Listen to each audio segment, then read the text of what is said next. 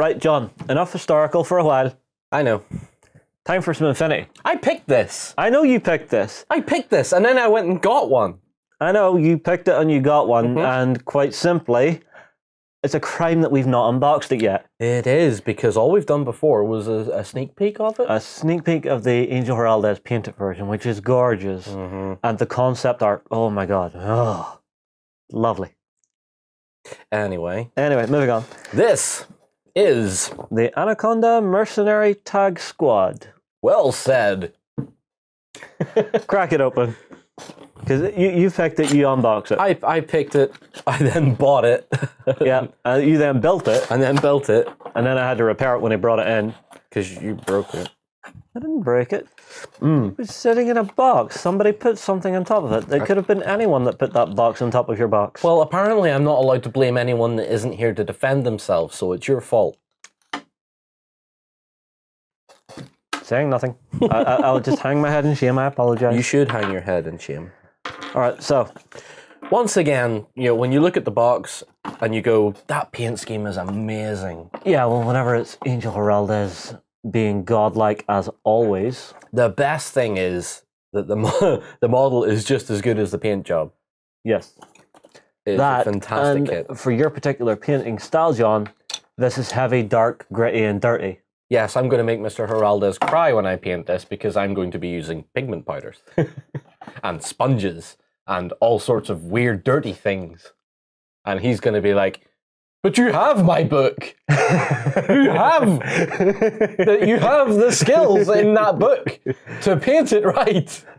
What are you doing? There is no such thing as painting it right. There are levels of painting. There are levels of painting. And then there's me with a 3-inch brush. And then there's you with a 3-inch brush. Well, let's have a look at the bits. Right, so we start with the big bits. We'll start with the tag. The big bits. So I'll slide the tag over to you. Okay, so we have main body. The body, yes. Which is big, chunky, heavily armored. I love it. Plenty of fiber muscle detail in under the arms as well. Yeah, and down in around the back, you have a nice little bit. Yep. And the thing I like the best, all the connections are square plug, and they're big. Yep. They are big connections, so that's going to mean a strong joint. This will not fall apart unless you do it completely wrong.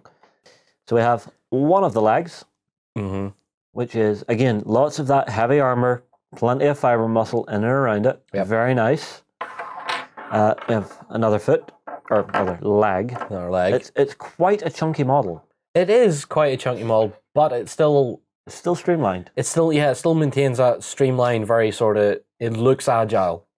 It, you know, the armor looks thick on it, but it does look agile at the same time. We then have the Sword. The Sword. We love swords. We love swords. We love swords.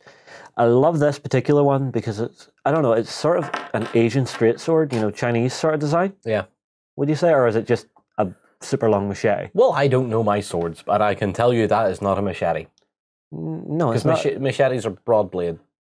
Yeah, but if you think for the size of this actual machine, it still looks like a sword. Oh, okay, sword. It's definitely sort of a kind of Asian straight sword sort of idea going on. It looks nice and deadly. Yes. And again, up the inner arm, just the fiber muscle. You're going to have fun painting this just for that kind of thing. It's going to take me hours to highlight that.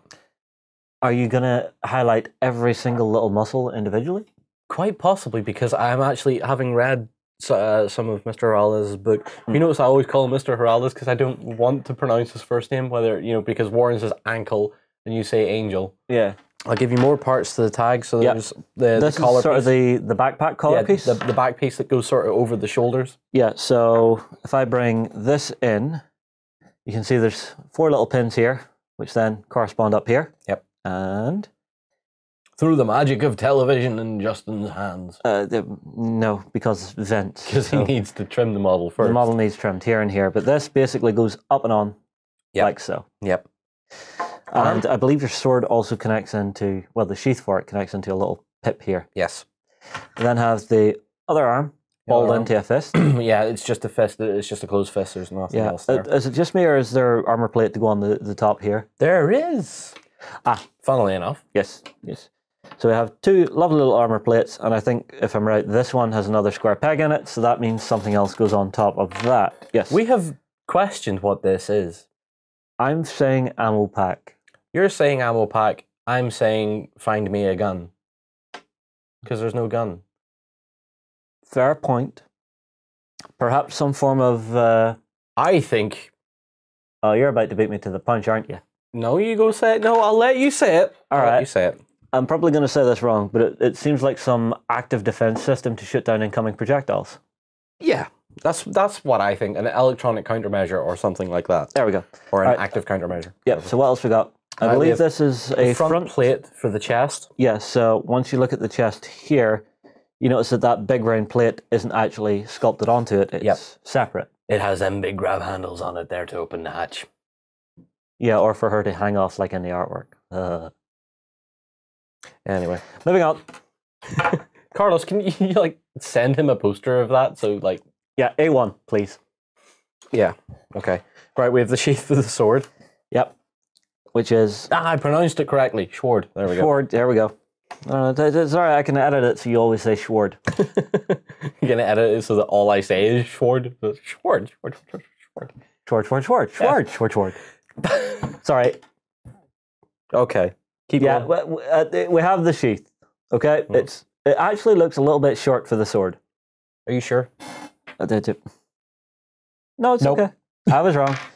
Okay, it's nice, it's heavy, it's tacky, and it actually looks really functional just to sling over the back of the shoulder. Yep. You know. Okay, moving on. Moving on. The head. The head, which has a strange sort of knight-like look to it. It is kind of knightly-esque, isn't it? But when you see the painted example, I think it's maybe not just as knightly when you see the painted one. No, I don't know. That still looks like a visor of a knight's helm. It kind of reminds me of like some sort of, early model sort of killer robot thing rather than... maybe. A knight, I suppose, but... Oh, guys, argue about it in the comments. It's a nice piece. It gives it a great character. Yep. So then we have the arms for the actual pilot. Yep. Because the pilot has that sort of Appleseed control system where the arms are outside, but they're still done within the armor. Yeah. Which I really I love that design because it's also a heart to Ghost in the Shell as well. Some of the series. Yeah. Or they have some of the mechs that have that. It's a nice idea because it's a very realistic answer to how do you, as a pilot, control arms that you aren't connected to. Yeah. So they just make... two armored sheaths. Yeah, just make these two armored bits. And then you get this beautiful thing on the miniature whenever you actually have it built, if I bring this in again, where you can actually see the arms on the inside smaller, echoing the big arms. Yep. So that shows I love control mechanism being used. And but no, I like that sort of internal echo because it's a very nice design. It looks really nice. It's about the only part of the tag where you actually get to see what the human's doing. Yeah, or where the human would be placed. Or where the human is, so yeah. You know, I mean, like whenever you come to the Pan-Oceania ones, they're all remote controlled. Yeah. You know, so you don't get to see that. But whenever it's things like this, or say, the iguana for Nomads, I believe, would have that as well. Next. Crotch plate. Okay. That's what it is. Fair enough. That's where it's placed. That's what I'm calling it. Okay, crotch plate. It's a crotch plate. What can you say? It goes on the crotch. The crotch plate goes on the crotch. Yes, well done. There's nothing more to say. Okay, so these are the the back of the feet. These are the two extra pads at the back of the feet. Ah, right. You see, I was wondering about that. You don't see them that clearly. I'm not too sure if you can see them well. You can't really. Yeah, so they're basically pinning on to the back of the foot. Yeah. To actually be a stabilization component. Okay, I can understand why they would do that in the design. It's one thing I like about Infinity. Whenever they're designing their stuff, they actually think about proper physics and stuff of how it would function, what it would need. It's not just, right, let's just put a random squiggly bit here. It actually looks as if it would function if you built it. Yeah, and that's part of the appeal, so... Oh, yeah. Okay, so, pilot. Pilot. The beautiful pilot. The amazing pilot. The gorgeous pilot. Main body. And that's all you need, isn't it? I'm not even getting into that conversation with him because this could go wrong so very quickly. We might have to start refilming. We might have to bin the entire video if we go down that route. Anyway, main body. She's in a light leather suit. I'm assuming leather or some leather or some sort of very high-tech latex fabric. Yeah. Some kind of Yes. some kind. You're thinking latex. Let's call it circuit latex. Let's call it a suit.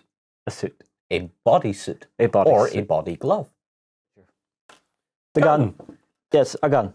And because this is a mercenary tag, I'm not sure which faction this comes from. I think it might be Aleph. Possibly. Or Nomad. Aleph or Nomad. It's the thing I like about some of the mercenary stuff is they're not locked into using one race's technology, so they can sort of pick and choose and sort of recombine stuff. Yeah. You know, when they're designing these, I think it's really nice. Next, we have her other arm, which very delicate. It's very delicate, but it does pose onto her hip.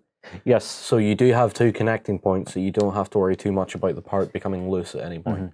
Yeah, but again, it just adds to the sexiness of the pose. I assume we have a head. Yes, with pigtails. With pigtails. Yes, with pigtails. Woo! So apparently that's the thing that makes the model even better for Justin to look at. Pigtails, apparently. It is. Honestly, it's just a beautiful little mini. They've done. We know Infinity do beautiful women. They can do beautiful women till the end of time, and they will still be gorgeous. This one is particularly nice. Now, what do you like about it? Because I like what's her face from the Scarface box. Oh, or Scar. Cordelia. Cordelia. The little gypsy girl. I like Cordelia because she just looks like she has had way too much caffeine. Yeah. She has that look of, I don't care. I'm just having fun. Everything's bright, pretty, shiny. Caffeine? But, you know, when you think about it, and they go from that sort of style to that, and this girl looks a lot more serious. But she's very sultry about it. She is. You know, there's just something very, very charming about her, I'm going to say. Oh, do you know what it is? Mature. She looks a lot more mature than Cordelia. That is the way to describe it. She has a very mature palette, but still incredibly beautiful, elegant as well, you would describe it as. Yeah. Right, guys, before myself and John wax lyrical anymore, we're going to take a break. This is going all the way. We're going to come back with a built version. Need to cool off. And we're back. John has not been murdered in the break. Nearly. This close to killing him. There are a few bruises on the back of my head. I need to keep his face pretty for camera. What can I say? Can't you? Anyway, start off with the tag, the business end of things. This is lovely. It's very dynamic. It's very tall. It's brutish. It's something you will have to take extreme care when you're transporting because of that sheath and that sword. Yeah. The one thing I would suggest, if you're transporting this, battle foam.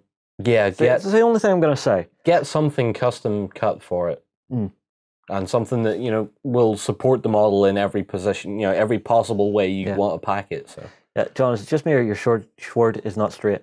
You were fixing it, so you've broke it. Not broke, it's bent. You've bent it. You've ruined my perfectly straight blade that I spent all of 20 seconds doing. There we go, more like it. That's better. But you can see the big shoulder cowling has came up and across really nicely. Yep. The big front plate where your pilot's head should be is, again, it's bulky, it's British. When you see it on the model, it looks like it's sitting really far forward. Yeah, it feels like it's sitting too far forward, but you can understand why it would be designed that way. It still gives that feeling of purpose and thickness and, you know, effectiveness as well, because it is a big chunk of thing that you're going to be shooting at. So. Yeah, exactly. But it's beautifully done. I would say I'm looking forward to seeing this painted once you get through to it, you know, because John, like every proper hobbyist, has a mountain of metal beside his painting desk. Yeah, absolutely. Which he will eventually paint. But this will be on one of my priority lists, to be perfectly honest. Yeah. With Mr. Heraldez's book now that I can actually freely access and look at, I might actually take some techniques out of that and go, I don't know how to do that, and then try and do something else. Let's have a look at the pilot as well. Yep. She is a lovely little mini when she's built up. And like I said, there's very much that, well, like you said, that mature pose. Yeah. You know, and the elegance. Yeah. When building her in particular, there is a gate on the elbow of the arm that goes onto her hip. So this one? Yeah. So you'll want to clip that down, and if you get some really fine sandpaper, Tamiya do a really good set, a super fine sandpaper, and just give it a little buff of that, and that'll bring that up very nicely. Yeah, but it's Infinity. What can you say? every month they send me in the stuff for their previews and their blast. Every time, I mean, like if you've seen the posts I do for the blasts, I actually type those up myself. I'll have a quick chat with Carlos and talk through what's been going on, what they've been doing for the design, how they're going to play on table. Every month I look at it and I'm just blown away by what they create. And this is another one of those minis. Whenever it came out, it blew me away. The real test is, this still stands to Infinity's latest stuff, because this has been out for a fair wee while. Yes. You know, and it's a crime that we haven't got to it sooner, but we've done it now, and it still holds up magnificently to today's stuff. Well, the best thing is that Infinity, as you know, as Corvus Belli advance in their own, you know, themselves financially, technologically, they have their talent. Artistically, the talent is improving as everything else is improving. You will still find that consistency in the model. All the time. Models will probably get better in the future, as a lot of companies do, but you will still be able to look back at some of this stuff and go, that is still fantastic, doesn't need touched.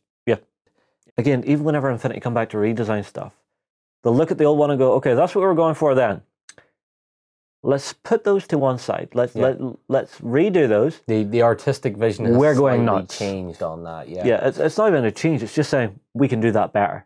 It's good as is, but we can do that better, and that's what I like about Infinity. They're not scared to go back and redo stuff. Right. Anyway, guys, myself and John are going to move on here. We'll see what else we can find to unbox, and we'll see you again in the next video.